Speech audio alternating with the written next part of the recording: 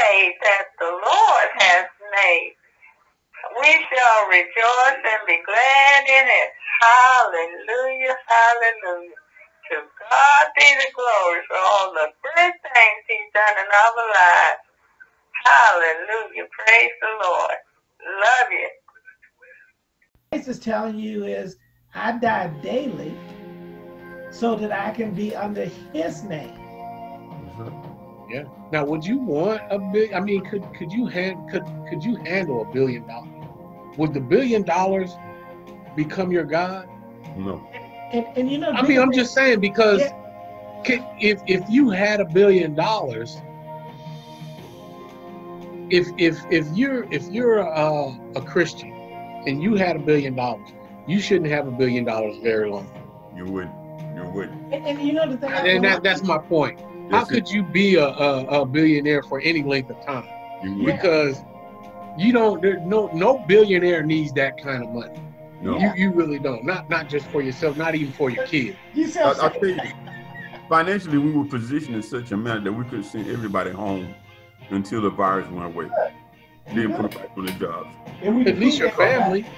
Well, I mean, this as a nation, people could have been sent home, given food, shelter, and time to heal, and let this thing die out, and we would not have really experienced that much of a loss. We do that for these countries that we go to war with. Exactly. And them billions of dollars, they don't have to work.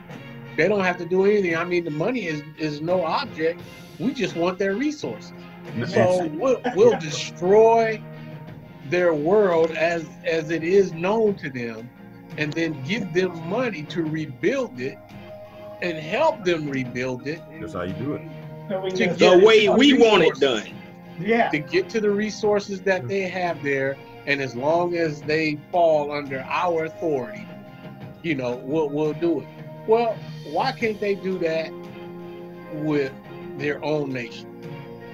Our leaders are so caught up in it and of themselves that they just, it's like the wealth of the United States is their personal money, and that they only want to care for those that they want to care for, and that is the people with the money. So it goes also the way of this world. Yeah, and also go with drug dealing too, right? The drug dealers, Chris, they sit there, they'll take somebody out in the corner. They take. In other words, if let's say you got to establish a place where you're selling drugs at, the other person will take it from you physically, right? Oh yeah, even with the support of the police department, right? Hey, because if I break the cop off enough, he gonna guard me. Yeah. Hey, Chris, one of those people we've seen on even on some of the video, YouTube or something like that, where a person had all kinds. You have photos where they had money, all kinds of. Where is that money coming? What kind of money is that? It's dope boy money. It's dope money. And yet that person gets shot. This had one kid got shot like 30 times. Mm-hmm. Elder, what'd you say, Elder? You spouting that one? Well, I got one that was shot 9. One of my students got shot 9 times. What? One of my students was shot 9 times. He survived. I had another one was shot in the face. They died. I don't know how many times those were shot, but they died. I had 2 students that were killed. I've had friends killed by cops. You said by cops. Well, how about kids killed by drug? How about kids killed for drug-related issues? Drug-related issues. I think the one where the young lady was shot in the face. 2 people died in that one. She was shot in the face, and the other guy was, I can't know where he was shot at, but they were both killed. That was, I think, was drug related on that one. Right. But I'm just saying, Chris, even in that, it's just ballot. It's It wasn't a white crime. It was black on black. It was black on black. And it's all about. All that stems from our government. I mean, that's what they want. They want black on black crime because it's all built into the system. Because if they didn't want it, then there will be jobs available. If they didn't want it, there will be care available. If they didn't want it, there will be resources available to these people living in these communities. But they don't have nothing available. They move everything away from them If they establish their own, then they tear it down. They make everything completely almost unattainable to get success.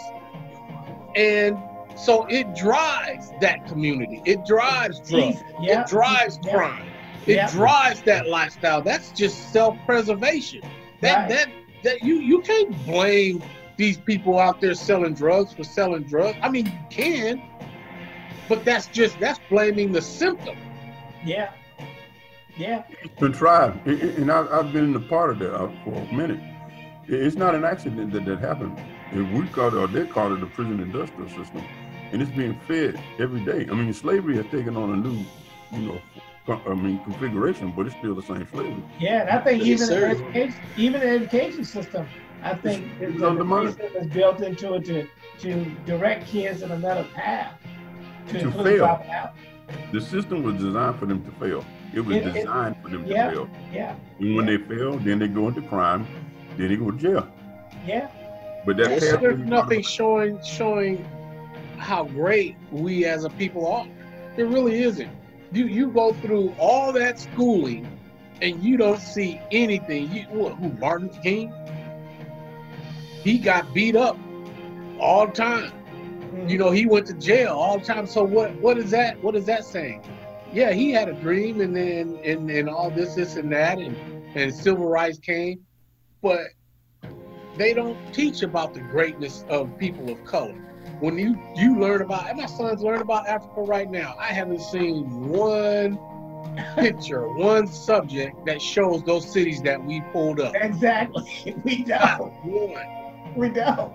You know what they talk about? They talk about colonizing. Yeah. The downfall of it. They don't talk about the greatness of it. Yeah. I mean, because the Moors, right?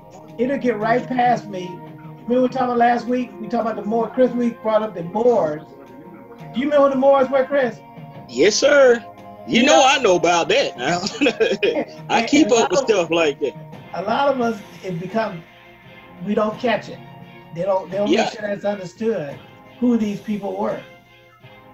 Yeah, but at the same time, like I said, I didn't learn that in school. Woo, I had to go, like I said, that's information you got to go dig up on your own. And you don't learn that until you're an adult. And you learn where to go find it. It's pretty common. Go ahead, brother. I mean, for victors to do that, I mean, they won the war. They conquered the nation. The problem with the United States of America is most people don't really know the beginnings of it, and that it was a conquered nation. It wasn't like they went in and made, shook hands and took some beads and said, okay, this is ours, or we're going to give this to you. It was founded by people who have great avarice and greed. They were willing to do anything to the extreme to acquire the resources of the people that were indigenous. They committed genocide on them, displaced them, took their stuff. And now they're trying to maintain that. They brought black and slaves, and they want to keep them where they are. Elder, because what I remember was, Chris, I know Brother Anderson too. Elder, I remember the Puritan or the Thanksgiving where they came together to survive a winter and then give thanks. That picture stays with me. With the picture of the trials, the tears, what do you call it? Trail of tears. Trails of tears. I don't know. Did they even put that in the history book? Did they tell us that? No, they didn't teach me that. All they taught me was Plymouth Rock, the Indians on Thanksgiving. It was Kumbaya, right? And it was all good. Pocahontas. Oh yeah. Hey, but Chris, did you know this though? This one I didn't catch before. Mm-hmm. The Buffalo Soldier. Oh, I was stationed at Fort Huachuca. Yes. Hey, Chris, but did you catch this piece though? Mm-hmm. Why were they out west? Oh yeah, because white folks don't want to own black men over here in the real America, or industrialized America. Yeah, you see what I'm saying, Brother Addison? Yeah, because they were had a well-organized, even made a reputation for themselves of being good. But we're gonna move them away from the South. We don't want them to help out with Reconstruction. Well, they don't want the people, the average people of color, to see them. Exactly, because now you got a positive black image. Yeah. Woo! Woo! So you mean Snoop Dogg is not a positive black image? Well, now he is, because he old and sipping on Corona in the sunlight. And matter of fact, still ain't a positive image. Matter of fact, I don't remember. True. I don't remember they even talking about. Did they talk about Buffalo Soldiers in the school? No, like I said, you only learn that after you become part of the system. They'll reveal that to you. They didn't talk about that. I didn't learn about them in school. Like I said, you ain't learn about the Tuskegee Airmen till you got in the Air Force. That's true. Yeah. The only thing you knew was you knew about the Tuskegee Institute, and you most definitely didn't learn about the Tuskegee experiments. No. Yeah. No. See, it's like I said. Go ahead, if bro. they can rewrite your history, then you don't know your future. Exactly. One thing I'm asking us to do is to accept our heritage. We are Americans, and to begin to use the resources of this nation to glorify the God that has called us to this position. I pray that we really do stop grabbing for straws, because we really are. We don't know where we came from over there on the continent. We really don't. We don't know our culture on the continent. We keep reaching out for stuff that we don't have. But we do know, most of us here, at least second or third generation. And at that point, don't you become indigenous? I mean, isn't there somewhere you get grandfathered in as a citizen, as a native? No, we might get beaten in, because that's what's happening now. We get beaten in. We getting jumped in. And so I say, because we of get that, jumped into the United States for centuries. We've been jumping in. Exactly, getting jumped in. You know, I'm tired of getting beat up. That's it, but where do we go from here, though? Really, denouncing it and denying it doesn't change it. You know, I think there is a unity that we can find in Christ, and I think if we do find that unity, well, we saw that in history, because we united with our white brothers even when we began to read. The Quakers were the ones who said you can't enslave a brother. Yeah, I know they couldn't. They were going to, and so we have to embrace what Christ says. He said he looked and he saw innumerable people of many tongues and nations, people's tongues and nations. It said they were all included in this great assembly. Right. It wasn't just blacks or whites or even only Israelites. Hebrews. They were all everybody. Everybody that wanted to be a part, everybody that put the right clothes on could come to the wedding.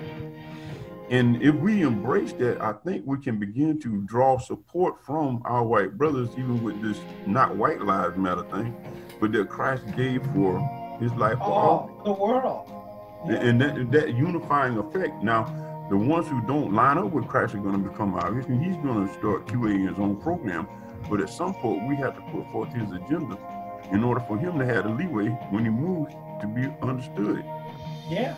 I don't have a problem with my mother and brother and sisters are those who do the will of my Father. Come on now. That's a good word, Elder. To the world, you know, does Black Lives Matter? Yeah. Black Lives Matter as much as those children at Columbine. Exactly. When those two white guys went in there and blew them away. Yeah. That bothered me. And it should bother anybody that's in the household of God, I think. Yeah, and I think in the household check this out. If all lives matter, how come those don't? How come them kids' lives don't matter? Right. They do. You know, because if it mattered, they would have been changed in these laws for these gun laws. If all lives matter. But because I think that they're deceived by the devil. Some people have been in bed with the devil so long that you think that he's his lover.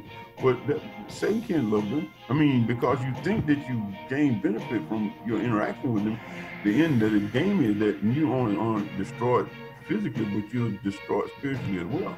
Right. So there are a lot of eyes that need to be opened. These people are blind, man. Right. What they do with God in this world is blinded the eyes, right? Yes, true. Yeah. He's blinded the eyes. And see, we can't come under authority of white. We can't come under authority of black. We can't come under authority. God wasn't coming under his authority. And since we just put that in mind, we need to be able to wrap it up a little bit. Is this, Brother Addison? Read this last three scriptures for me. not 3 scriptures, but 3 slides for me.